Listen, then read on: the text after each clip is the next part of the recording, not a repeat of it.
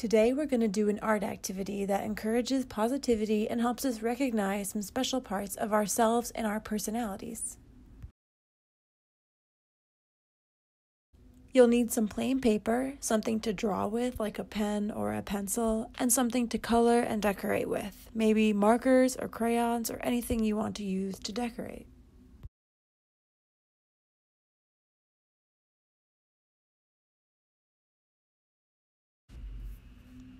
First, draw an outline of your hand on the paper. You can use your pen or pencil for this.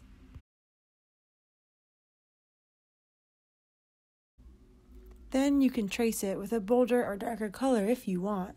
This will make an outline, so it's easier to color and decorate.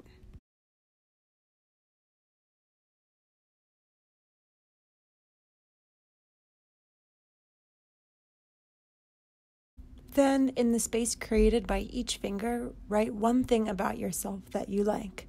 This can be something about how you feel, about your personality, or anything you can think of.